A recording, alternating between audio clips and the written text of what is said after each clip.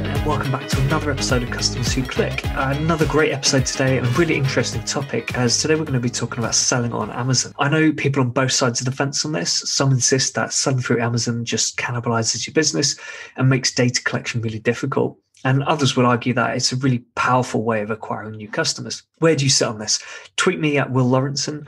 Do you shop on Amazon a lot personally? If you're a D2C brand, do you sell on Amazon or do you avoid it? Personally, while I'm making more and more of an effort to buy directly from brands, I do frequently find it more convenient and quite often cheaper to buy from Amazon instead.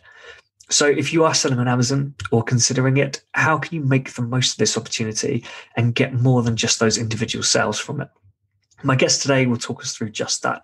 George Barnett-Reed, formerly of Amazon, is here to explain how you can make Amazon work for your business.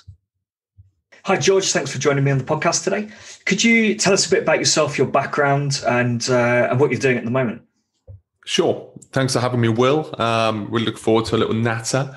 My background was I started my Amazon experience working at Amazon in the UK on a 3P side of the business. Left, set up a Amazon consultancy, and then have now merged from education, which I was in for a while, now into more the Amazon advertising space and looking to support people with that, but largely just looking to share as much valuable content about the Amazon world as possible on georges.blog. And that's kind of where we're at, mate. Cool, sounds good. So what did you do at Amazon? So my role at Amazon was, they wouldn't define it as this, but it was essentially sales and account management. I transitioned from the FBA team to the Seller Fulfill Prime team to the Amazon business team and Pan EU. And our role was centered around KPIs such as selection for FBA or number of new accounts on FBA. And then once you brought those accounts on board, you were then looking at revenue. With the Amazon business team, slightly different. Launching that business is cool. So we had a lot of KPIs again, but then there was a bit more, I guess, top of funnel stuff and awareness stuff, you could say, with trade shows, etc. But an array of different roles there on the merchant side of the business. All right, cool. So yeah, let's talk about actually selling on Amazon a bit then. Can you give us a general intro to what that looks like for a brand? And maybe it'd be good to talk about why brands should sell on Amazon, and also maybe some of the downsides to it and why you want to make sure you've obviously got your own website and selling direct. Yeah, good point. So with a lot of what I'm doing now, it's not as much focused on why people should be selling on Amazon. It's becoming more of a given that the sheer volume of traffic and transactions that are happening on Amazon, how much it's used as the first place to start your journey as a customer with your search, it's logical to be putting your products on a platform where you can get such large visibility. So a lot of people are viewing it as almost an acquisition channel as well as a major part of their business. The logical piece to do, in my opinion, is never become over-reliant on one channel. So Amazon is fantastic, but people can get shafted when they put all their eggs in one basket. They're not building out a presence on their own website. They're not building out presence on other marketplaces. They're not looking at what's coming around the corner with regards to, I don't know, like Facebook Shops, for instance. But yeah, Amazon is a phenomenal platform because I think like 30 to 40% of e-commerce in the UK is done in it. It's about 45% in the US. Such a large volume of transactions and people are going to that platform. It makes sense for you to have a presence there. If you don't have a presence there, then it's also then that risk that distributors will have a presence and they will misrepresent your brand, which can then come back to bite you down the line. And that's happened. I've seen multiple cases of that happening over the past few years working in the space. So it's not just a case of, oh, we don't want to go there because our margins are going to be trimmed down, we're going to ignore it. It's a case of if you don't, perhaps someone else will, unless you've got very good, tight contracts with your distributors. But again, it's someone where you want a presence, but it's a friend and foe in some capacity. Yeah, it makes sense, really. Actually, we had a conversation on the podcast. God knows how long ago, 40 episodes ago, about kind of the idea was dominating page one of Google, but not from a strictly SEO point of view, but more from that point of view of, if someone's going to be searching for your product and Amazon is going to be on page one, then don't try and compete with Amazon. Get on that Amazon page.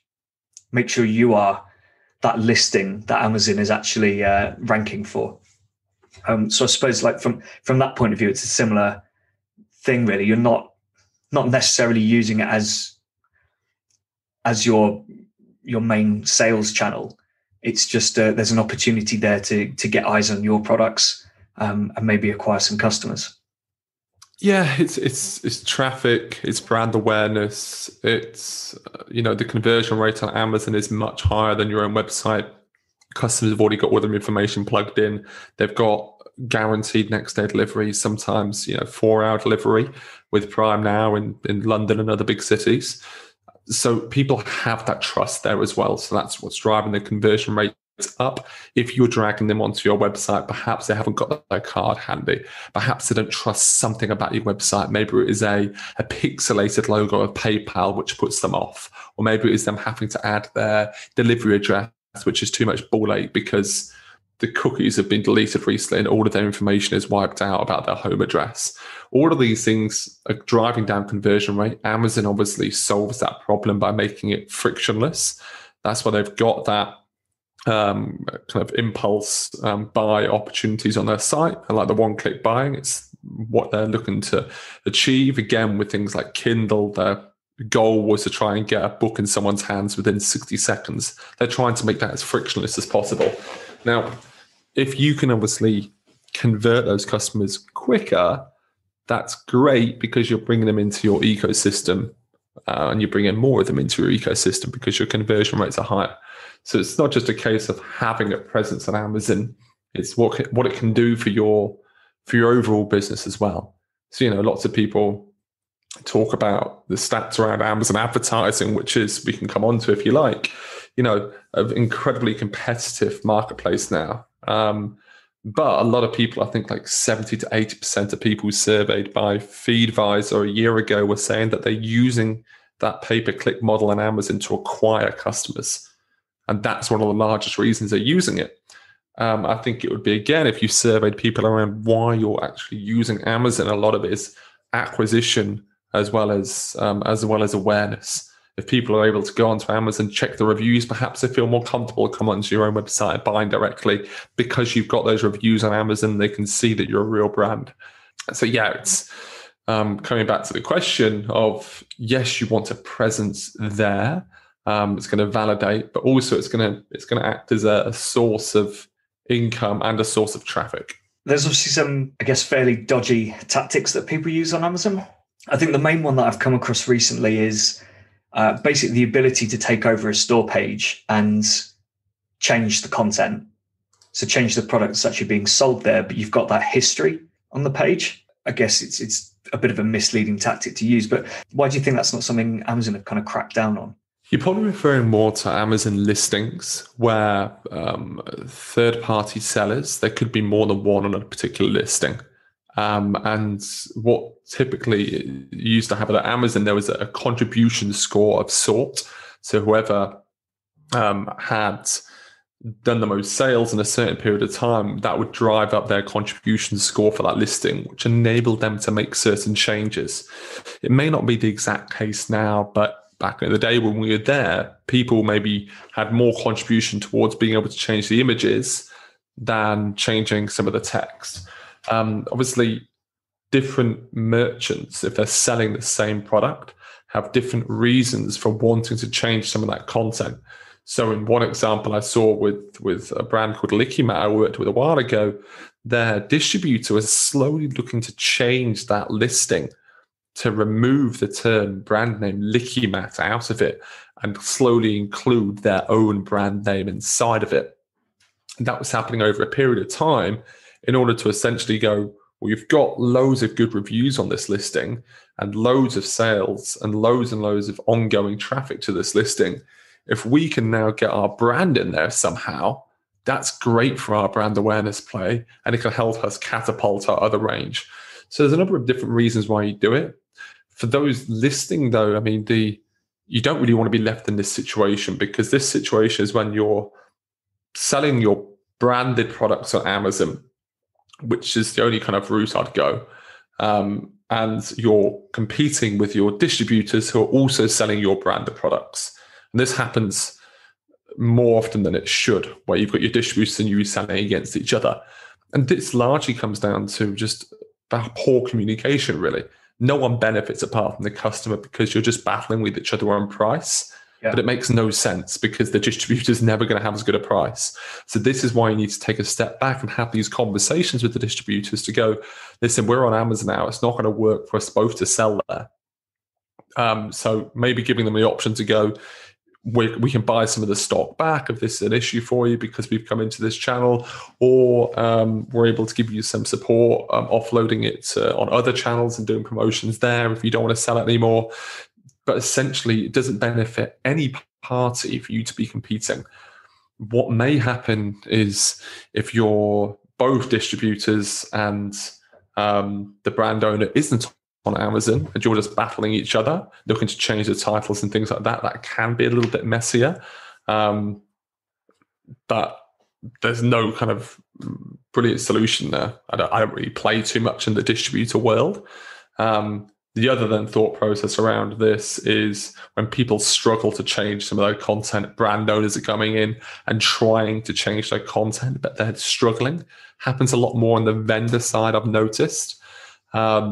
And this can just be a case of like taking ownership of that brand. And that's where brand registry comes into play a little bit, where you're essentially kind of putting your stamp on a brand on the platform. Usually happens when distributors have sold it first, historically, from 10 years ago. The brand then comes on, but they haven't kind of put their stamp on it through brand registry and said that we own this content. We are the producer of this product. This barcode belongs to us, and therefore we have the most accurate information. Brand registry helps, and then obviously working with seller and vendor support to get those changes through, but it can always be a bit of ball ache, to be honest. Yeah. Just maybe when it comes to the content and stuff, I've noticed on some listings you get kind of super detailed, almost like landing pages. Yeah. Do you know, is that something a brand has to kind of earn or pay for to get, or is it just a case of spending more time building out that actual listing page? No, so what you're referring to is A+ content. It was formerly known as enhanced branded content when we were back at Amazon. And traditionally, when we were there, it was limited. It was incredibly limited. Now it's fully accessible to those who have gone through brand registry. Obviously, you need to have a trademark for your brand in order to be able to go through brand registry. There is some kind of process in place now where if you've submitted your trademark during that 2-3 month waiting period, you can let Amazon know that it's there for submission and get earlier access. But essentially, this is, like you said, a landing page beneath the bullet points and beneath some of the sponsored product placements that sit there at the moment. And it gives you as a brand the opportunity to, I guess, put richer content into your listing. The issue is we're seeing a lot of shit content here where brands aren't utilizing those placements well enough. So they're not quite sure what to do. They haven't really thought too much about their strategy for this. And they're seeing it as an opportunity just to put more text in and get more keywords in. But a lot of studies have shown that you're not getting any ranking impact from having keywords at that point. The algorithm isn't actually looking at the keywords there. Google looks at it, but Amazon doesn't necessarily. All it really is an opportunity for you to showcase more of your brand and more of your brand story. So the clever people, what they do is ignore most of the placements available to you, which Amazon encourage. They just focus on those big landscape image templates that they're given. And what they do is off of Amazon, their design team, and we work with the design team to do this, and we share loads of examples in the Amazon Creators Facebook group of how this can be done well. But essentially the design team mock up like an A4 page, and they break it down into 5 segments or 6 segments, I believe you can have. And they create it as if it's one big portrait picture, and they're putting everything on it. So it could be the brand story, it could be infographics, it could be how to use, it could be cross-sell, it could be anything. And again, I need examples to show you, but the creators group is there for that. And then what they're doing is they're slicing it up into the measurements that Amazon are asking for within those images, and they're uploading it onto Amazon A+. When the user then sees it, those segments come together and it's much more rich, much more engaging. It's a pattern interrupt, which is a term I've robbed from Andrew Shields, who said it on my podcast a while ago, which I really like. So amongst that white and text you've then suddenly got a big bold colors which talk about your brand. So a really nice pattern interrupt. And it also is on its way down to the reviews. So anyone scrolling down the page, the reviews are then hit with some really engaging and rich content as well, which kind of takes them further along that funnel towards the red hot buyer position that they want to convert on the way down to reading those reviews. But yeah, A+ content is the summary there. Yeah, I've seen some really good examples of it. And it makes a massive difference, doesn't it? When you scroll through one listing and it's basically just the text, product description, product details, sometimes a bit of a comparison. Is the comparison a brand thing? Can you only compare with other products that you own, or is it a kind of an Amazon thing which will say, here are some other products? No, so above and below the fold in that case, you're going to have Amazon's sponsored recommendations, which people are bidding on. When people are bidding on your listing, they're essentially saying, we want to place an ad on this person's ASIN, this SKU of theirs. But within that box that you're looking inside of the A+, you have the opportunity to display anything from 3 to 5, I believe, other products of yours to encourage that cross-sell. So let's take coffee, for example. Perhaps you're on a listing which is your strongest coffee, the kind of 4-shot bad boy, which is rocket fuel for your morning workout. But then people who have landed on it perhaps aren't too interested in it because of how you've sold it. They want something a little bit easier on the palate and easier on the body. And at the bottom, then you kind of go, well, here is our stages of different levels of coffee and strength, right the way from the caffeinated up to the turbocharged one. So they can go, I love the brand, I'm connected with the brand, I like how it's made, I like the background, I like the brand story, I love everything about it, but the strength isn't right for me. What else do you have? And you're giving them options, which is great because you're then directing the traffic back to another page of your own rather than letting that customer go back to the search journey. Another one I've seen, which is really cool for this and clever, was a vitamin brand did it. One of those placements, those big images, they simulated the Amazon search bar. And inside of that search bar, they put their brand name, and then they put vitamin D. And I think it was a vitamin C serum or something they had, but they put vitamin D. So if you're looking for vitamin D as well, you're telling them how they can go find your vitamin D by putting the brand name and then putting vitamin D. So they're getting the search term in there if that customer kind of goes through that process. So looking for your brand, and you're going to get really good ranking from that.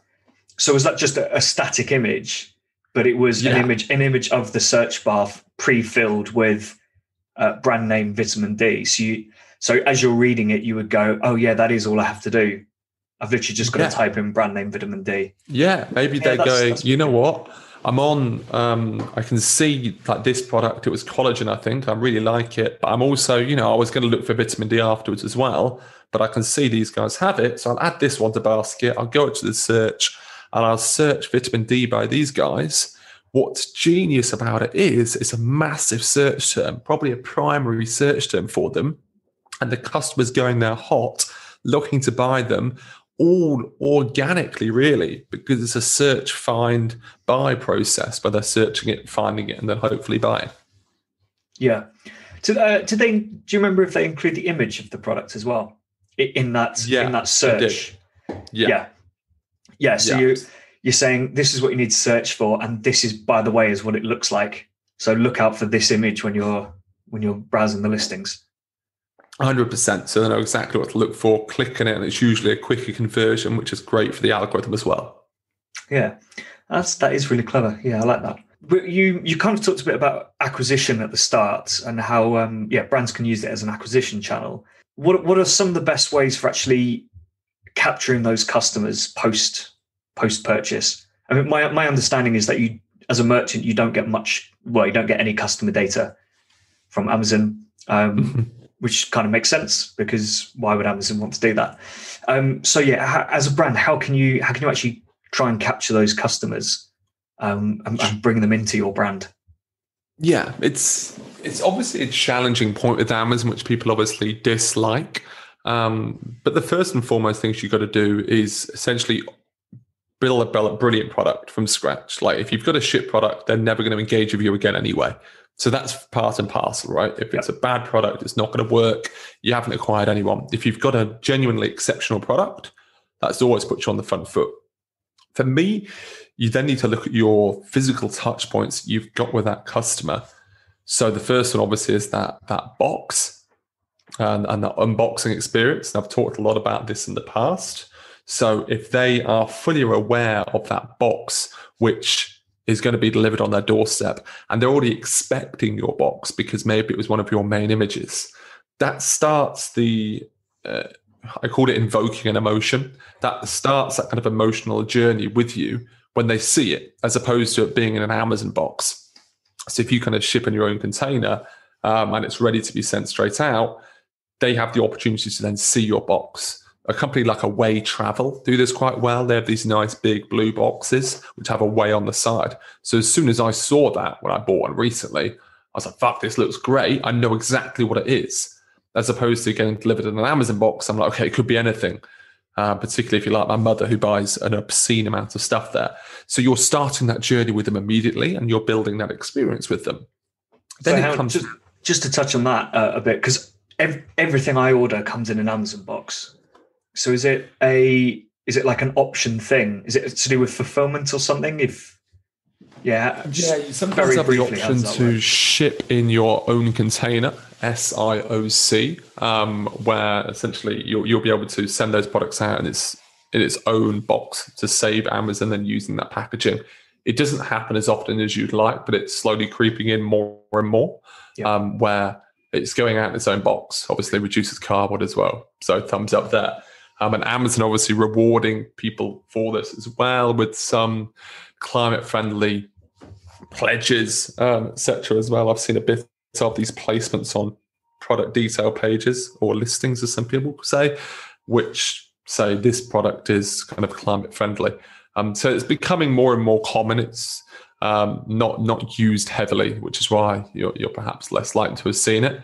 And it's not across the full range. Obviously, with very small products, doesn't always happen.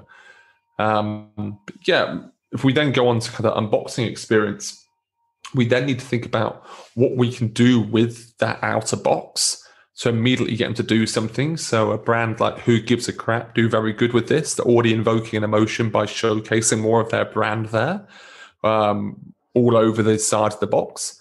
They then can do things like, let's say, QR code. So again, if it's a nice box, people keep it. For whatever reason, we kept that Who Gives a Crap box for far too long. I think we were storing toilet roll in it.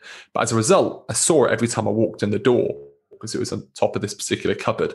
So every day I'd walk in the door and see this nice box. You're less likely to throw it away because it's nice. If you then got a call to action on that box, which could be, it wouldn't work with a demo with toilet paper, but let's say it was a demo with something else, kind of like it's a blender you had got, and it goes, here's 3 brilliant smoothies you can make in XYZ seconds, or here's a cocktail you can make in under 3 minutes, step by step, scan the code here, or with Dyson, activate your warranty or extend your warranty here. Yeah. All of these things are on the outside of the box, looking to pull that customer somewhere so you can A, offer them more value, like straight up offer them value, and B, look to collect some information, look to collect some touch points. That's just on the outside of the box. That's probably what I see the most, extended warranties. So register to get an extended 5-year warranty or something. And yeah, it's literally just it's for data capture, which is fine, but I think brands could do a lot more with that. Because as far as I'm aware, if I registered for an extended warranty, that wouldn't necessarily give you the right to market to me. So there still needs to be that extra touch point to say. Obviously, if they're ticking the box, it would. Are you happy for us to share? If you specifically opt into it, but yeah, there's much more you can do. So, like for me, I think the insert offers more of an opportunity here. The product insert inside, they're still massively overlooked. So a lot of them are shit. But again, like Away Travel, they did a great job. They had a really nice insert on good weighted card. I use it as a bookmark for a few months until I eventually lost it. But essentially every day, because it was a nice insert, I call it like a fridge-worthy insert. Would you put it on the fridge and not know why? Would your girlfriend bizarrely just keep it and wouldn't be able to explain to someone why she's keeping it other than the fact that she likes it? You know, like we've all got those people in our lives who collect bizarre things like that. And again, I'm the same. Like that'll make a good bookmark. I don't want to throw it away. It looks nice. Your insert should play that role. And then on that insert, you can obviously call them to other different things. So like I use communities quite a lot at the moment. Wild VIP do a phenomenal job with this. The brothers set up a company recently called Merwave, which has got a phenomenal, one of the best communities I've seen to date. And I would never kind of blow smoke up his arse. Like it's genuinely really, really good because they're inviting people continuously to join that community. And there's so much engagement. They're seeing about 8 to 10 posts a day of people sharing their wavy hair pictures and everyone piling in. If you incentivize that with whatever you want, obviously you can get a bit gray here, join the community to get X off. That can be a little bit gray. But what you can be doing is kind of join the community for ongoing discounts and to be part of our kind of customer research team. So we develop products around you. Phrase it however you want. But I think the community offers so much value now. And you can put whatever catchy sentence you want to get them there. And it's, again, obviously a community isn't an email, isn't building that email list, but it's one step closer. And again, visibility on these communities are much higher than liking someone on Facebook. Like I don't really see the point of that because it's like sub 5% for a Facebook post. Whereas in my creators group, we often see 50 to 80% of members viewing the content, which you would never get in an Instagram feed. So I massively encourage these groups now. I think people should be thinking outside the box a bit more. I'm intrigued by, I really want some brand to use like a Slack channel or something like that and customize it in some way. Maybe segment up their customers in Slack channels so you kind of have that immediate communication and it's still community vibe, unlike an email list. And it's got a bit more curation to it than a Facebook group. But these are all things you can do within that unboxing experience. And that is your key component to bring someone into your ecosystem. And it could be, a good one if it's a subscribing product or a consumable product is join the subscription here and pay X for Y, etc. But then it starts to get a little bit grey. What, in terms of Amazon saying, no, you can't do that? Or yeah, I mean, if you're going, you've paid 30 quid for one item, come join our subscription where it's 45 for two. That again is looking to pull people off of Amazon to make a sale. They're not liking it. So you need to be a little bit cautious here, although it's lower risk. It's not like how abusive some of the Chinese sellers are being with some of these policies, which is why a large group of them got deleted from Amazon as a whole recently in the tech space, but that was linking it back to reviews.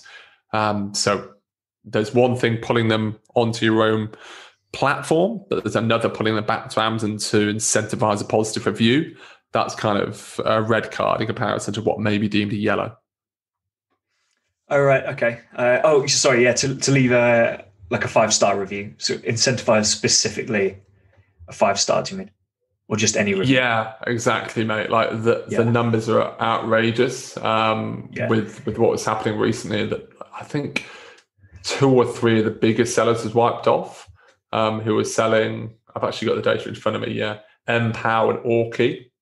There were 2 big Chinese sellers who were removed. The total suspended sales eclipsed 1 billion, from suspending over a dozen Chinese sellers.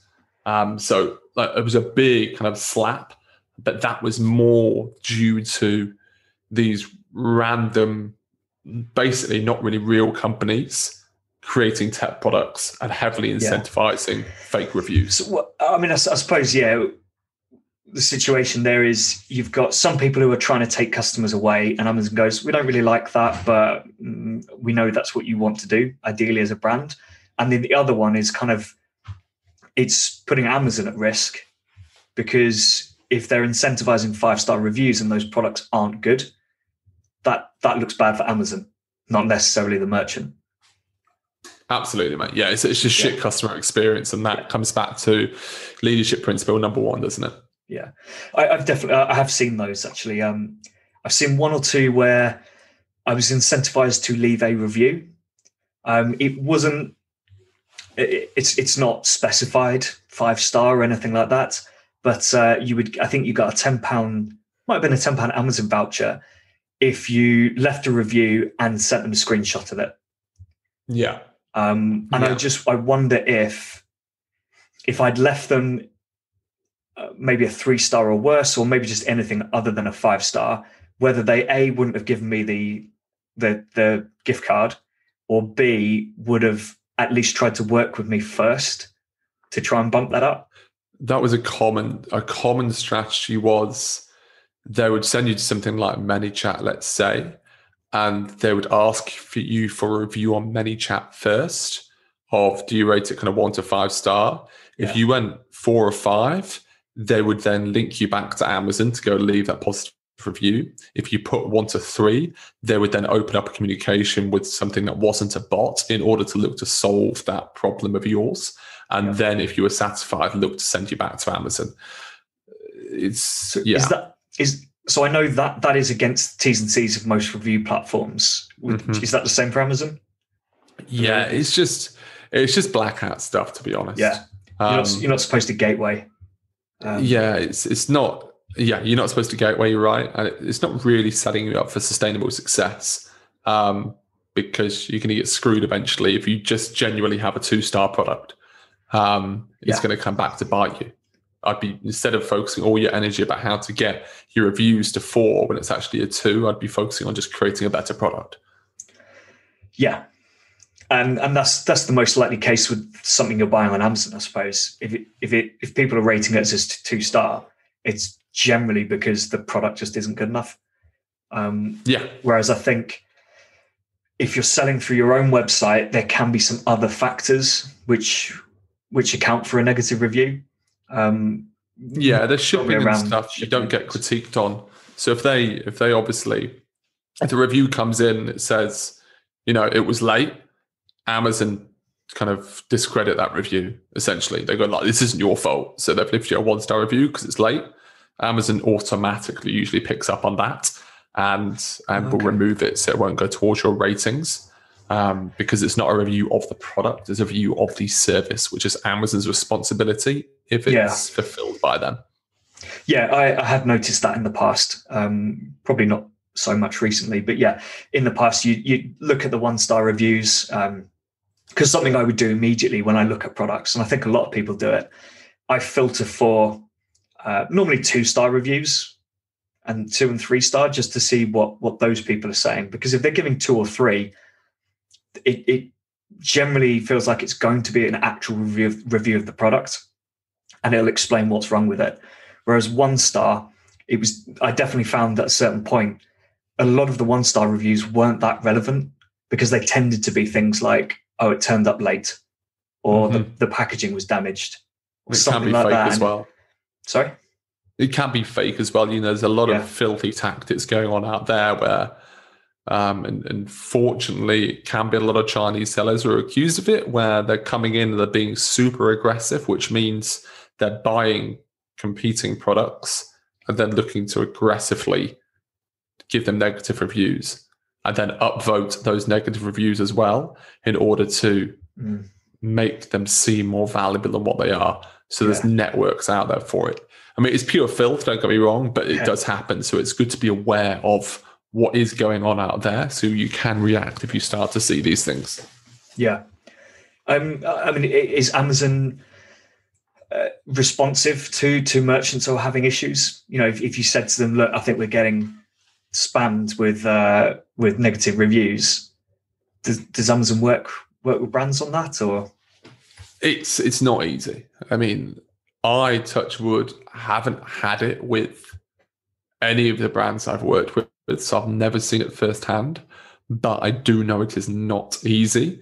Usually Amazon obviously can pick up information from the buyers leaving these reviews. And if they see that a buying account is continuously buying aggressively and then leaving negative review very quickly, they can pick up on that and look into that account. So there's each buying account obviously has a score as well. It's not just the sellers who have a score. So again, when people used to do these deep discounts, like 90% off, certain customers who always used to just buy 90% off, they wouldn't have the same weighting with their purchase as a normal customer making a purchase who bought lots of things at full price, because they knew that that customer was regularly influenced by heavy discounts and they weren't necessarily buying the product that was most relevant to a search term. So Amazon have picked up on that as well. Yeah. Okay. It's good to know. But I suppose that's what you'd expect by such a big company now. Yeah, exactly, mate. Cool. I appreciate we're a bit short on time now. Is there anything else you wanted to add on Amazon? I guess, yeah. One of the key things I preach is a mountain strategy of sort. And, you know, it's something we learned a little bit at Amazon from observing some large sellers. And that was essentially there's three pillars you want to be nailing in order. First and foremost, you kind of have the base of this pyramid, I'd call it, which is your operational base. A lot of that is around your fulfillment and staying in stock, essentially. And then looking at things like your unboxing experience, that needs to come into your operations. Once you've nailed that, on top of that then comes your branding and looking at all of your touch points. So your creatives on the listing, your copy on the listing, how your whole listing works is a brilliant point. How your advertising creatives look, what your branding is like across your delivery experience as well. That brand piece is huge because it largely focuses on that conversion piece. Then the third step comes the advertising and driving traffic and utilizing Amazon advertising for that. Now, the reason we don't really ascend to another level until we've completed the level that you're on is because otherwise the system breaks. Like, there's no point of having the best advertising expert in the world work on your account and spend 10 grand a month if you can't fulfill orders and you go out of stock quickly, or if you haven't got a listing that converts. It's the equivalent of having a big hype for a new supermarket launch and telling every single person on the street to come in and paying them £1 every time they come in with a coupon. And then when they come in, the floors are dirty, everything's got dust on the shelves, the boxes are ripped open. You want to be able to convert those customers that you're sending in. So you work on that content piece second. And you do it second because even if you've got the best listing in the world that converts and loads of traffic, if you can't fulfill and stay in stock, none of it matters. So it's always operations, brand, and then traffic. And that is the most simple rule of thumb to think about Amazon that I've yet to come across. Okay. I suppose that makes sense, really. You've got to be able to fulfill. And on your own website, you can obviously just mark it out of stock or put, ask people to sign up for notifications when things get restocked. But I suppose you can't really do the same on Amazon. I imagine if you're out of stock, Amazon just basically hides you from the listings. They penalize you as well. So let's say you work really hard over a year-long period to get to sales rank 10 on the first page, and you're buzzing about this because your organic sales are now through the roof, your advertising cost has gone down, everyone's happy. if you then can't manage that inventory and you go out of stock for, say, a week, it can then take you 4, 5, 6 weeks to recover that position. So then it's 4, 5 weeks plus the week you're out of stock completely of lost sales completely or much lower sales than what you were experiencing before. And you then need to obviously work hard on your advertising to get back to that position as well. So you're spending more money to achieve that. So staying in stock is a huge one right now, particularly during the last year with COVID, where inventory restrictions were in place. It can't be overlooked, and you simply won't build sustainable success on Amazon with a shitty operational setup. Yeah. Okay. Yeah, it's good advice. And yeah, what you were saying about branding is really important as well. I've been running some surveys with clients, and one of the questions we're asking is, what is important to you about the website that you're buying from? So not talking about the products for these ones, just literally, what do you like to see about the website? And so many people are just saying general comments around trust. So some say reviews, some say trust. We've definitely had a few which have stated that the website needs to look professional and trustworthy. So I think if you put that time and effort into your branding and the graphics and everything that you use and your product images, I would expect that to have quite a decent impact on people as well. 100%, mate. Like it's part of the reason we created the Amazon Creatives. Like all we're doing is just pooling the most inspirational Amazon content we can find for the top brands and go, right, here is what the biggest players and the most successful players are doing. Here's what you should be learning from them, because that content on Amazon is huge. So you're driving traffic, you can work hard to do that. Unless you can convert them, it's complete waste of time, right? I don't need to explain that to you. So yeah, the creators are a big one now, and it's really allowing you to differentiate. And unfortunately, there's still so much shit content on Amazon. Lots of people are failing. There's still bad storefronts, bad A+, bad main images galore. So it does present somewhat of an opportunity still. Yeah. I mean, absolutely. I know if I look at a product and the images aren't that clear, if they're not that high quality, it makes me question the legitimacy of that product. Especially as I've come across so many products where you look through the reviews and you see a bunch of reviews for a different product because that product listing's been changed. So if you get those two combined, it's a red flag. But no, absolutely no way I'm buying from this. So just quickly before we finish, do you have any pet peeves when it comes to marketing, or maybe to do with Amazon selling? Pet peeves of Amazon selling. I don't like Amazon on Amazon too much. To be honest, I'm not a big fan of how they go about creating their own products. So that's one pet peeve, but I could natter about that for a very long time, and it does feature in my podcast a lot.